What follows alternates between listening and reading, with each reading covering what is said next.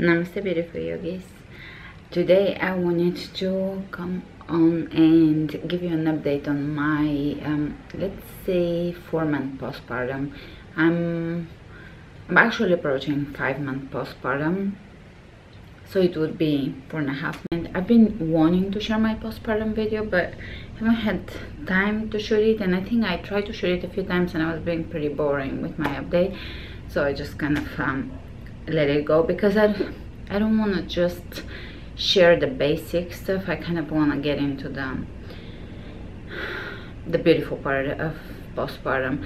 All right, so I am about 4 months and 4 weeks postpartum. Not 5 months postpartum, but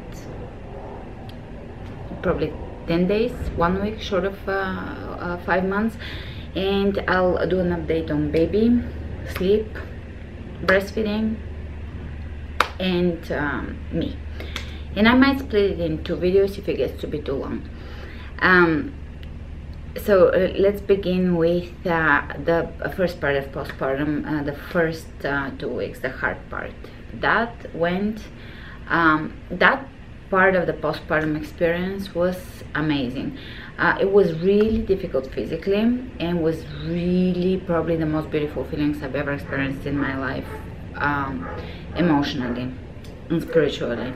It was this profound, grand, expansive connectivity to the universe and God or the divine or love. It was just like the most amazing feeling, accompanied with the gnarly pain of the postpartum, which I had no idea it would be that nasty. But I have to say that because my labor was so painful, my contractions were so painful, that nothing seemed very painful after. So the pain was okay. I was just worried, is this gonna ever be the same again? That was mostly the challenging part, because when you log onto forums, people like start saying how much they are forever changed and not for the good. So I didn't know how much the recovery will get to a better place than before, rather than like you're forever a little bit changed. All right, now towards my 5th month, I think I'm feeling pretty much the same as before. In some ways better, emotionally definitely better. I had a massive awakening, or a massive jump in growth. We always tend to grow through life, but this was a massive one for me. It was almost last night we were having a conversation with my partner John, and I feel like I had you know how you always have realizations about life and spirituality and how you view life, but in the last 10 years I don't think I have had a massive jump where a new layer of reality. It's not that things I didn't know, it's all things I knew, but I didn't feel them with that level of intensity. So I had a massive awakening on the spiritual deep soul level about love and giving love, receiving love, bravery, letting go, allowing myself to just be, being absolutely joyous in the present moment, letting go of nostalgia, grief, blame. It's not that my work is all done. I will still continue working, of course. Life is not gonna just you figure it out, but there was a massive veil lifted over my heart. We have, like, think of emotions as an onion, and you just keep peeling off layers. So a massive layer was peeled off, a big one, which I haven't had in quite a while. I have had small ones. I have dealt with pain and letting go and other things, but this one was a biggie. I think the biggest problem in my life, since to me giving birth is like really discovering what love on earth is about. It was almost like my baby filled a hole in my heart, or that nothing, or a hole in, or she filled the yearning that I had, that nothing could ever fill. All right, And also she opened me up to more realized love towards the people I already love, and I still love them with the same grandness. It's just something of in the quality of love changed. Anyways, maybe my sensitivity. So that was the biggest one. Speaking so much, I jumped into the depth of the subject, but when I basically gave birth, the place I was in emotionally was so profound, and I explained it, but it's hard for people to understand, because when you get overtaken with that amount of love and joy, you cry. And a lot of people misunderstand it as a sad emotion. It's beyond joyous, but it's so grand. It's when you realize the profoundness and the intensity of the universe. The feeling is so grand that I think a lot of us cry, or at least I would just cry. And I loved the emotion, which lasted up until I think 2 months postpartum, and then I started working, and that kind of backed off. I can still get into that same emotion if I take a day off and I just lay and I let myself feel stuff. So it's still in me, but day to day I'm back to just kind of empty-mindedness and kind of keeping myself in the joyous side of things, because every morning when you wake up you have a choice. How do you feel? And you have to connect with your mindfulness and just feel joy. And to some people that comes naturally. For some people it's really difficult, and some people have to work on it, and it's kind of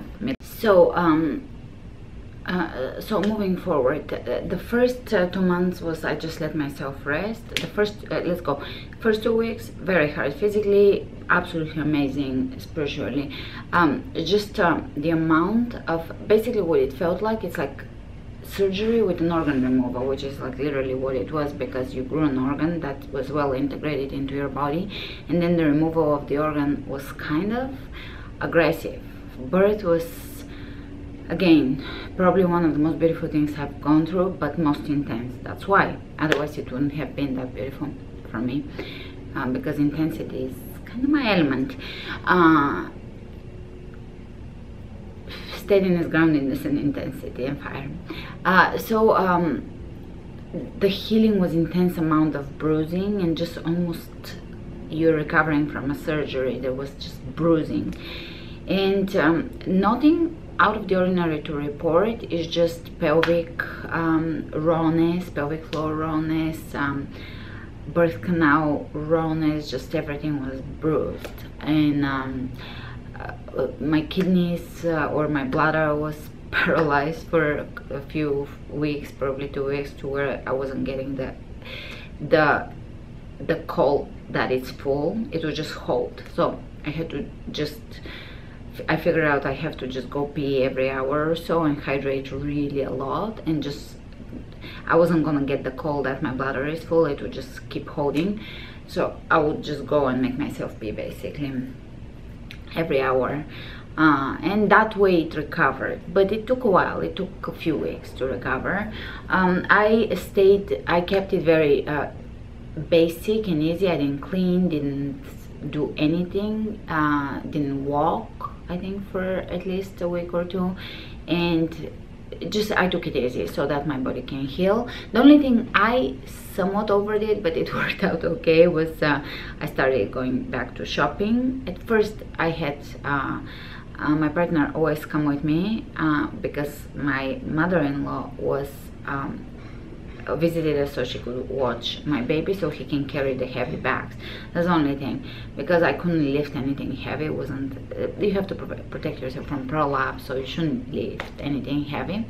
So I started shopping a little too early and carrying bags, but that was the only thing I kind of was impatient with. With baby, what else should I say? As far as breastfeeding was very, very, very, very painful in the first 2 weeks. I think 10 days, and I was almost thinking something is not right. She's not latching right. Maybe she's not opening her mouth wide enough or something. All of the stuff that you would read online. And I think on day 5 after her birth, my pediatrician said, it seems like you're doing fine, because she never lost weight, and most babies do, so it seems like she's eating fine, everything is fine, just give it a little time, and if it doesn't work, then contact the lactation consultant. And it actually around day 10 maybe, or no, it was probably around week 2, things started to just work out. It wasn't as painful, basically. I think transitioning from colostrum to milk was extremely painful. That was day 3-4. After that was kind of painful, just very painful, but doable pain. And after that I started having good sessions, and then not so good sessions, and finally towards then day week 2 it started feeling good, up until when it got to week 3 it felt great. The only tip I can give you, if you're trying to stick with breastfeeding, which a lot of people wanna quit at that stage, is relax. That is the only thing that I think causes the problems, and then from them it creates a ricochet effect, or it just spirals out of control. So if you're not relaxed, if you tense your shoulders, which when you're breastfeeding, that translates into your milk supply, or how the milk comes out. So the baby may start sucking harder, and it creates stress in the mouth of the baby, stress in how your milk flows. That's my personal understanding. I haven't read that anywhere, but I have heard a lot of people say that as soon as they realize to just relax their body, everything starts to happen. So I noticed that every time she latched on, I would go like this, and I wouldn't be able to talk because it was that painful. And every time, even though it was painful, I would just go, you know, yoga techniques, you just relax and you breathe, just a very relaxing breath. And that was absolutely a game changer. I think that's all you need, because that's why they say it is natural for women to breastfeed, because it is, but we get so heady about all the details, and then we make it so technical and so complicated in society, as everything else really, OCD stuff. And then we tense so much, and then for the tension we have to get a nipple guard shield, and then that creates more problems with the milk supply, and the baby reacts to it, and it's a cycle. So try to relax no matter what. And I started breastfeeding. I'm still exclusively breastfeeding. I haven't pumped a single ounce of milk, because I tried during the painful stage to pump, and it just freaked me out. Maybe the pump wasn't the right pump for me, but it just was like, I still joke about it, it was a booby vacuum. It just sucked in like real, in a gross way, all of my breast tissue into the cup. Maybe that is the case with smaller breasts, which even though now I obviously am a few size bigger, it's still I'm on the small side for a breastfeeding woman. So maybe it's just for the smaller breasted people that it just, the whole thing goes into the I was, after like a few pumps, I was like, no, this is not gonna work for me, baby has to be on the boobie. And since then it just we've just been on the boobie and that's that. We are exclusively doing baby-led breastfeeding, meaning in sleep schedule. The reason why I'm doing this is because I myself am not a very organized person, so schedules don't work for me. So it won't work for her, because I can see already her personality, and it's just gonna stress me out. I can't do schedules. It's not gonna stress me out. It's just gonna be impossible. So she's just telling me when she's hungry. I'm always around to feed her if she's hungry. If I go shopping, I run in and out of the house very quickly, and after I feed her. And she feeds through the night. I think overall she's an easy baby and a good sleeper. We have had problems with sleeping. Just right now we finished a sleep regression that I think lasted about 5 days, and I was just dead after it, because she was waking up every hour through the sleep regression, which is the 4th month sleep regression. But it ended today, so I figure if it's not broken, don't fix it. She feeds once a night outside of the sleep regression. During the sleep regression, it was just, I didn't get much sleep. But normally, typically, since she was an infant or a newborn, well, the first few weeks she fed a lot, every 3 hours, I think, every 3 to 4 hours, as a baby, as an infant. Now I don't know what she does during the day. She just feeds 3 or 4 times during the day. She tells me when she wants to feed, and during the night we do 1 feed and 1 upon awakening, 1 at bedtime, 1 during the night, and 1 upon awakening. For me, awakening, she continues sleeping. She does sleep over 12 hours, I think. We go to bed oftentimes at 1, and she wakes up at 1 or 2. So that's her schedule. I would get her to, we were going to bed at 12 and 11 for a while, so I think we'll get back to that slowly again. This was just a sleep regression. We went back to 1 a.m. bedtime, which is okay with me because my bedtime is 12. Ideally, I would like her to go to bed at 11, so she wakes up at 11 and I wake up at 10 and I have a little bit of me time. So I'm not doing anything to aggressively change it, because whenever I try to wake her up in the morning, that leads to fussiness all day and bad night of sleep that night, which I've tried 1 or twice, and I figured just forget about it. I'm happy with the schedule we're on. It works for me. I get to work, I get my work done, I get sleep. Don't fix it. Don't try to break it, basically. So that's about the sleep. That's about the breastfeeding. I think I covered everything about breastfeeding. I have enough milk. I'm now pretty able to control my milk supply through my diet. If I, because I'm vegan, if, for those new to the channel, otherwise, I've had vegan breastfeeding videos, vegan pregnancy videos, so you kind of know, some of you know that I'm vegan, and I don't like the word vegan anymore. I never did like it, but it's just very close to what I am. I just don't eat any animal products. But vegan, you know, it's become such a raw word in the online that I don't know what word to use anymore, so that it doesn't sound negative or off-putting or aggressive or I don't know. Anyways, so I think I'm gonna so yeah, I can correct my milk supply. If I eat more fruit, it comes in too much to where it's just uncomfortable. It leaks. It's just if you're constantly leaking, it becomes kind of gross, like it's like constantly sweating or something. It's just, you're never dry, and it doesn't feel very good. But I regulated it at about 1.5 or 2 postpartum. I just only produce milk for her, and that's that. I don't leak outside of that. I'm just feeding her and everything else is fine. If I eat a lot of fruit for dinner instead of vegetables, then the next day I would overproduce and get a little extra milk. So I just basically eat fruit for lunch, vegetables for dinner, and that produces just enough.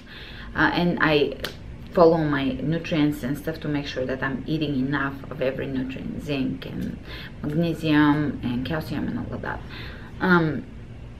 So that is pretty cool. I can actually totally control my milk supply, and I try not to overproduce because it doesn't feel comfortable, and I know how to eat now. I figured it out to the T, how to control it, how to produce just enough, and how to eat enough for me and her.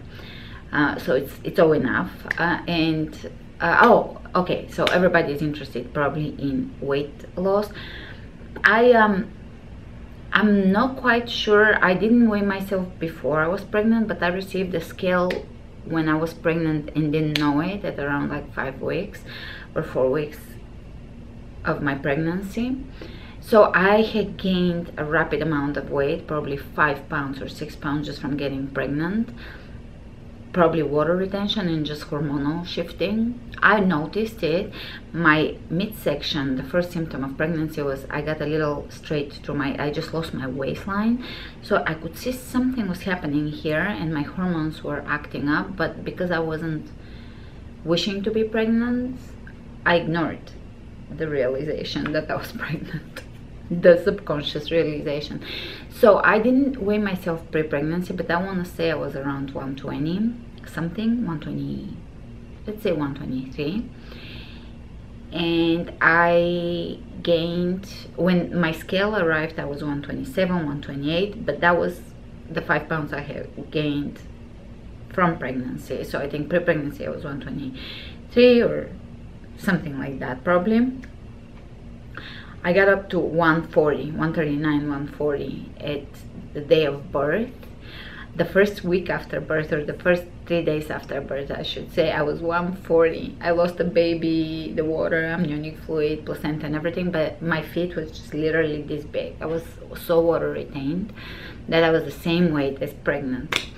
And I had 10 pounds of water retention, and that started to wear off. I was actually, after birth, I think from the not eating for 2 days during labor and everything else, I think I was skinnier than ever, just everywhere else, like my arms and legs, and no muscle. I don't know what happened. It was hormonal, but I just was actually had lost a lot of actual fat. I gained water. I was holding water, but I lost fat.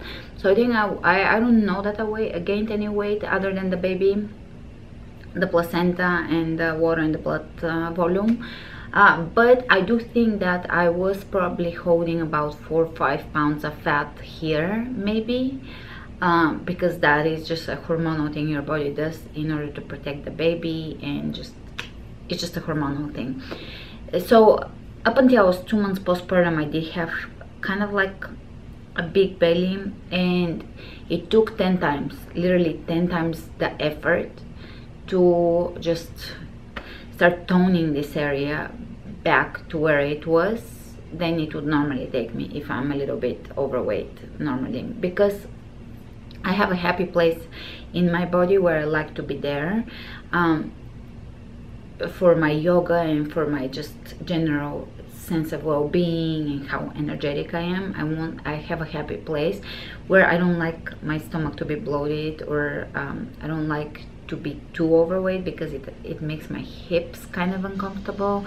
It's just, you know your body best, you know what I'm talking about. Everybody knows their body. When you tune in into where your happy places, normally for me is I fluctuate on both sides of my happy place, but I walk that balance pretty much daily. So I think now I am at absolutely the same weight and everything as pre-pregnancy, except for my belly is still not as strong. I can do a second chaturanga. For those new to my channel, that's a push-up. So I can do chaturanga, but I can't quite do the second. I can, but I'm still not having this core strength. My core is still not the core I used to have, and I will give it 9 months to 12 months of recovery time, with just patient recovery. Otherwise, let me show you the belly. I should probably be standing, but it is back to flat. Let me tell you, it wasn't ignore the mess. That's Lottie's blanket behind me that I will spread out when she wakes up, so she lays on it. It wasn't flat up until 2 to 2.5 months postpartum, maybe 3, I don't remember, maybe 3. And I knew that I don't have bloating or anything, so I knew it's just this, how stretched out the tissue is, and that is still the case. If I eat, I go back, I bloat, I just stretch out very easily, because the muscles and the connective tissue is really stretched, and it will take a while to shrink back in. So it's that you're just supporting your connective tissue and coming back together, because everything is just stretched out. Actually, I have, unfortunately, button jeans, so that's the belly. I think it was about similar before. My belly button got really destroyed, and I don't know if it will ever go back, but honestly I don't care.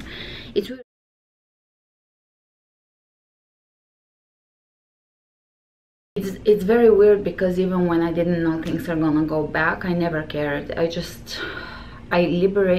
had such a profound sense of liberation of, if I have to let go of my career, which is a yoga teacher, if I have to let go of my path, everything seemed little in comparison to the grandness of the connection with the divine. You will probably be like, what the bleep is she talking about? It's, if you get it, you get it. If you don't get it, I don't know. It's something that it's described in every tradition, religious, spiritual, etc. tradition. It's that understanding of God or divine, or just love, or the universal oneness or something. Anyways, that is what birth and pregnancy, and especially motherhood, kind of gave me. What have I not covered? I think I should keep the baby stuff for a separate video, meaning how she is doing and so forth. I think she is a tall baby. I actually haven't measured her, so I'll measure her for the video. I'll just quickly brief you on her, but I'll do a separate video for her, because I want her to be in the video, and I'll share a little more in-depth details. I think she's a tall baby. I don't have any babies her age around me, so I have no idea, but she was born tall, 20 inches, a little over 20 inches, 20 point a little bit, I think. And she was born 7 pounds 11 ounces, so she was somewhat of a heavy baby, but you know, mid-road. There's heavier babies and there's lighter babies, so she was, I think, average. She was tall, and she still is pretty tall. Like, she's very funny in dresses and stuff because she's tall. She's good-natured, mellow, but she has fire in her, and her development has been so exciting for us, both my partner and I, because she's our first baby. He doesn't have other babies. I don't have other babies except for my brother, who I was 13 when he was born, so I do have the experience of being around someone coming into this world, and playing with a toddler and with a newborn and so forth. I was kind of his second mom. So I do have I'm sweating. I do have, it's really hot. I do have the experience of that actually, which is funny, but I will keep her update. What else should I say about her? She eats well, sleeps well, she doesn't spit or puke up food, which is good. I don't think she had stomach pain as a newborn, but I think maybe a few times she did. Her developmental milestones, I didn't write them down, so it will be hard, but now she rolls and she still doesn't sit. She tries to talk. I think of all the qualities, you know how every baby develops at their own speed. I think her biggest thing is talk. I think that's her like big desire to learn to talk, because she really tries, and now she's producing different sounds. Another funny thing is her father started playing music to her. He would play the guitar and sing, and she literally tears up with absolute adoration for him. She would listen to him for an hour, no matter if it's, last night we did this till 1 o'clock in the morning. She woke up, I put her down and whatever, and she woke up at 11 or 12, and we just did a concert. He did a concert for her, and she would just stretch her toes with intensity and just kick and listen to him. It was pretty cute. It's beautiful to watch someone come into this world. It's beautiful because they're so pure. They're coming from the non-verbal and spiritual realms coming into this, and it's just, I think I can, if I slow down and I don't have work this day, I can just kind of tear up with the intensity of the profoundness of what life is. Another thing about, I will keep her stuff in a separate video, but that is another thing about me, the profoundness of life, the intensity of life. It has opened such a such a grand way of feeling emotions in me. And okay, the other big thing I'm gonna talk before I stop, and please post in the comments below questions that you want me to address about postpartum, because it's such a big subject, and I don't want to just talk about, you know, my weight loss or my physical recovery. Those things were pretty uneventful. They just took time, that's all. Time and yoga. And I've already shared the 30-day postpartum recovery classes, so you have tools from me to recover beautifully and fully, and to have no pelvic floor issues, which some people told me they do. Yeah, that for me has healed through the classes I did. I'm closing in all the looseness here, so do that. If you're postpartum, do my series, even if you're a year postpartum or more, and even if you're C-section. Letting go, yeah. When I first, I'll try to say this and I'll finish the video so it's not too long. When I first got pregnant, there was massive changes in YouTube, and YouTube is part of my job.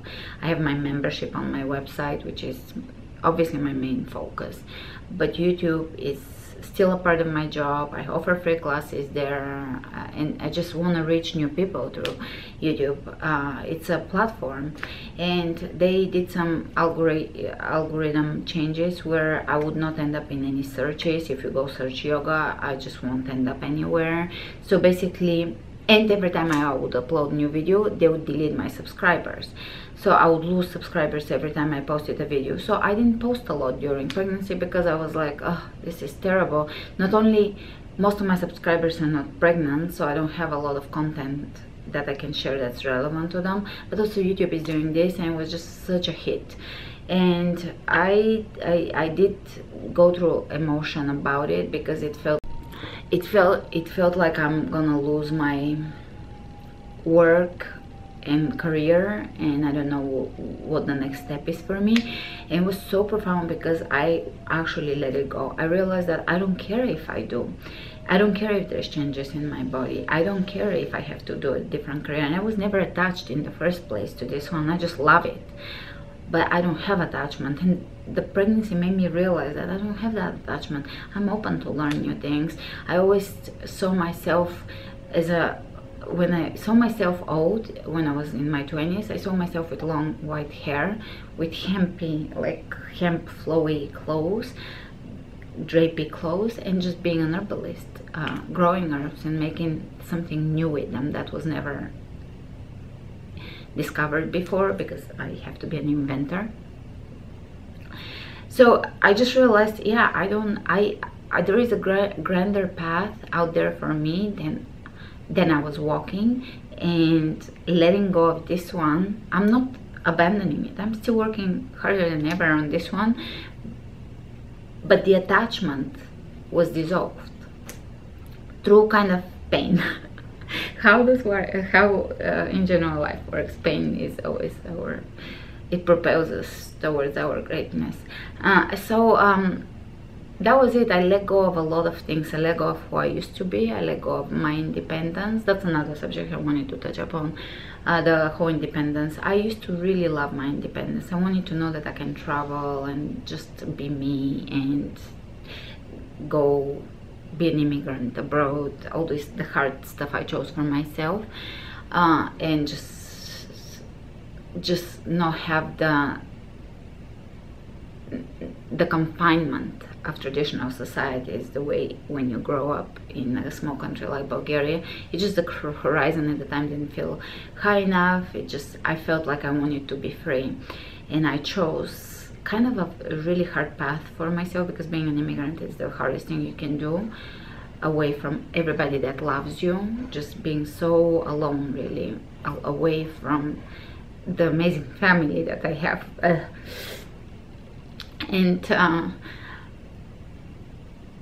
And I lost, obviously I lost that independence, but I don't feel it. I don't feel that I lost anything. All I feel is that I have gained so much, and I cannot believe I waited this long for this. I didn't think I would have children ever, and well, I'm glad I listened to my intuition when the time was right. Obviously I did at the right time. Even in my chart I chose delayed children, which I thought it would be no children, but basically, I don't feel like I've lost my independence. I feel that I've gained such an internal richness, and that my life has changed so much for in a way that I would have wished for, that I just don't sit and linger on the stuff. And if I wanna, obviously I can't pick up and go to Thailand now because it's just a little more complicated, and I won't backpack by my just. But those things seem more shallow to me now. I feel like the true liberation and the true freedom and true life is always within our reach, and it's always within our creative action, meaning we can create it if we want to. I'm really sweating bullets. It's like 80 something degrees here. By the way, that has not been, I've heard that some women sweat a lot from postpartum. It hasn't been one of my symptoms. I haven't been sweating. I've been kind of enjoying the heat. But anyways, I think I will wrap it up with that. I started to get emotional, which I wanted to, because I wanted to touch up on actually the real feeling of motherhood, the real the gain of freedom. It's just, for me, letting go of so many things that I was holding on to, of the person I used to be, gave me freedom. So the fact that I can't back up through Thailand, I really could if I wanted to, but point is I would not want to. It doesn't feel like something was taken away from me. It feels like I've gained. Anyways, I think that is it for now. If you have questions, please let me know. Let me know if this was helpful for you. Give me a thumbs up, which I never ask for. Subscribe, share, and all the other good stuff. And I'll talk to you soon. Namaste.